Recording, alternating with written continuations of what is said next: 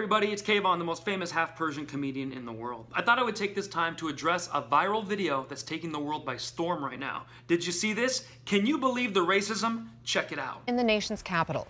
Here's the video sparking outrage on social media right now. Nathan Phillips was beating his drum and singing an American Indian protest song.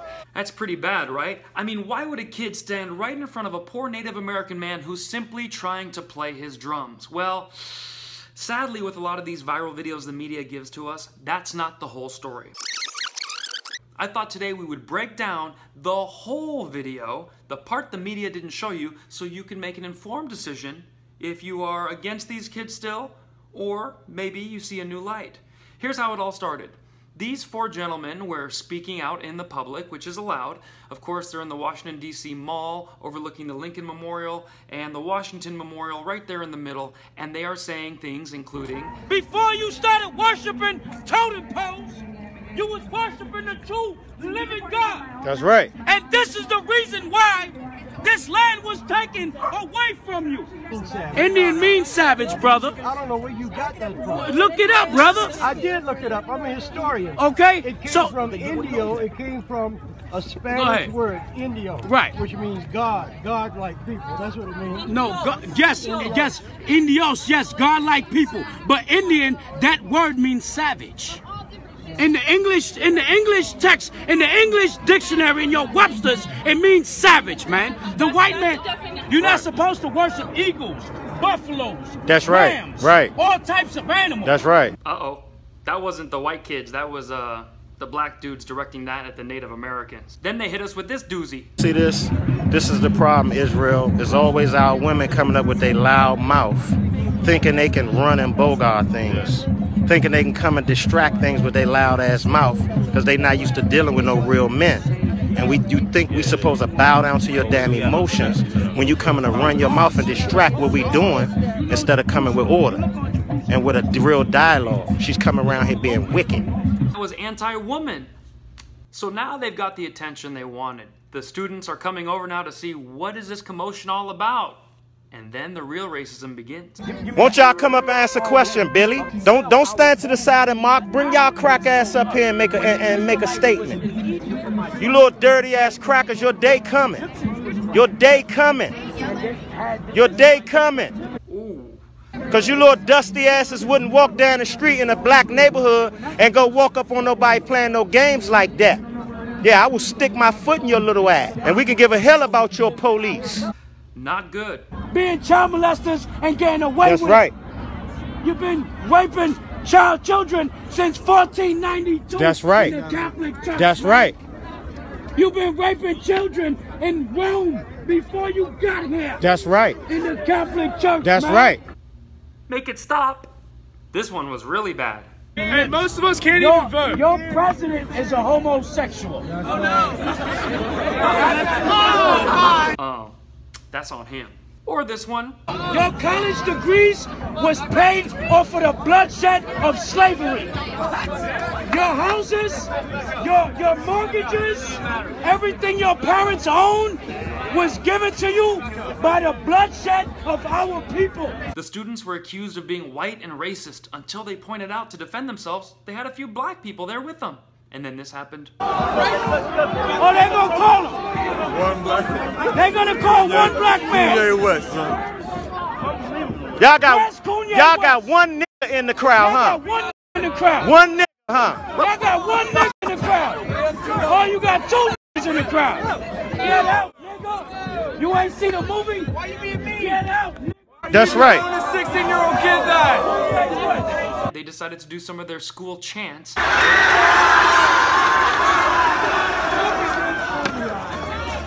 at this foolia. Get no more than 5 person thing. He's a Hebrew life. Look at this here. You serious? Put a bra on! Hey, listen. This is That was some real chaos. Hey, do y'all understand who the real caveman is now? You understand who the real caveman is now? And guess what? We surrounded and they won't do a damn thing. Look at this. So now you're informed of what happened up until the point that they started showing us the video. Here comes a Native American elder, Mr. Phillip, hitting his drum, marching directly towards only one group. He's not keeping the peace between the two. He's decided who the enemy is. The kids with the hat. Here come Gad! Here come Gad! Here come Gad! Look at our Make America Great Again hats. Look at the hats. Look at the hats. We ain't taking. Yeah, y'all better not touch them. Y'all better not touch them. They said at first they weren't even sure if the Native American gentleman was for them, to help protect them, or against them. Well, we found out shortly thereafter how that was going down. And this was on Friday on the steps of the Lincoln Memorial when he saw a clash erupting between a group of teenage students and 4 African-American young men preaching about the Bible and oppression. Preaching about the Bible and oppression? This is a bunch of future school shooters. That's right. A bunch of future school shooters. That's right. CNN had this clip I'm watching. Why didn't they tell you about it? Well, Phillips says he immediately sensed danger. When I was there and I was standing there and I seen that group of people in front of me and I seen the angry faces and all of that, I realized I had put myself in a really dangerous situation. What you say? You believe America will be great again? Young Klansman? Go ahead. Look at your clothes. Here's a group of people who were angry at somebody else, and I put myself in front of that, and all of a sudden I'm the one who's all that anger and all that wanting to have the freedom to just rip me apart. This is a faggot child molester. CNN's Sarah Seidner asked Phillips what bothered him the most about Friday's confrontation.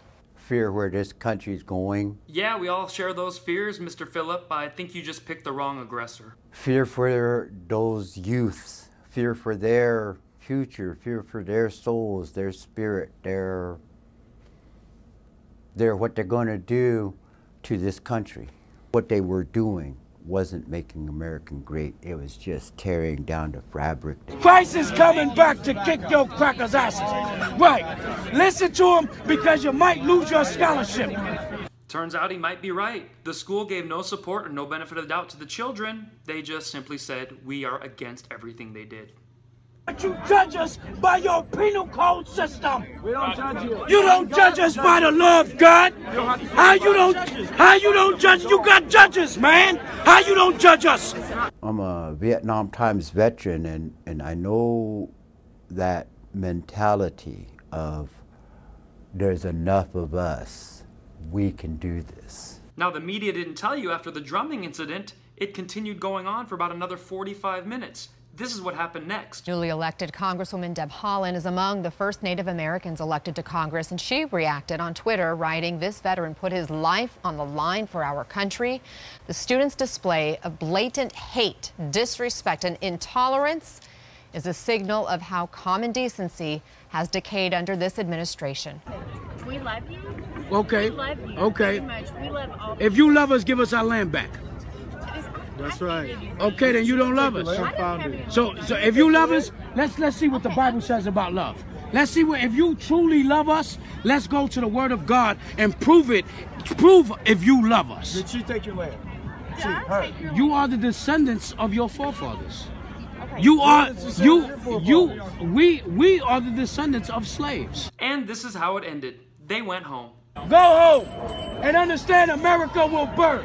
Ladies and gentlemen, that is how fake news works. You saw the sausage being made. Now, I don't have time to make one of these videos every single time this happens, so I need you to do your own research and always think before outrage. Check out my comedy tour dates. It'll be a little more lighthearted. We're just gonna tell jokes at those places. Good night, thanks for watching. Now, of course, I can't share the whole video with you. It's an hour and a half long, but check the link in my description below and you can watch it for yourself.